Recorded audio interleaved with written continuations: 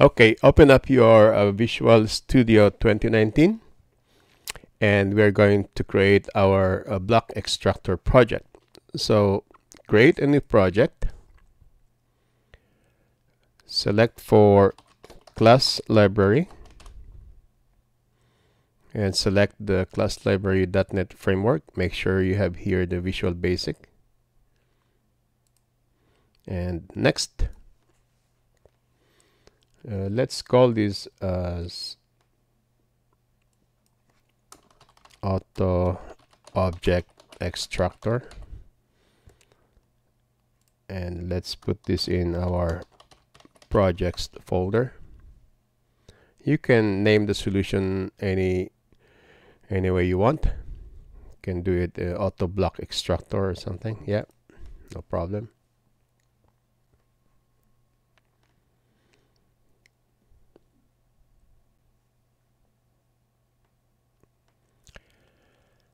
Okay, so first things first,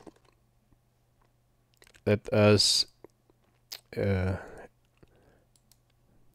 the references for our .NET API. So we have here in the AutoCAD installation folder ACDB-MGD, AC-MGD, and AC Core MGD. So you have to select where your AutoCAD is installed and you can find it there.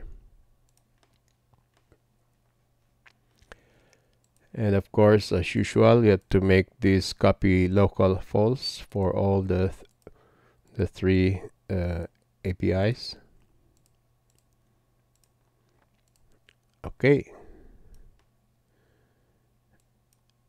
And let me just get rid of this class 1 VB.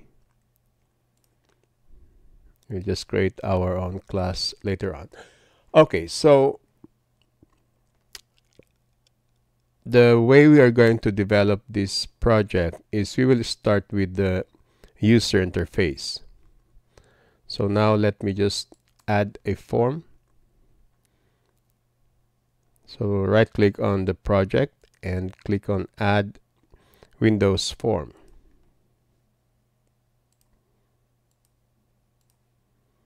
And let's call this as BlockExtractor form. Add.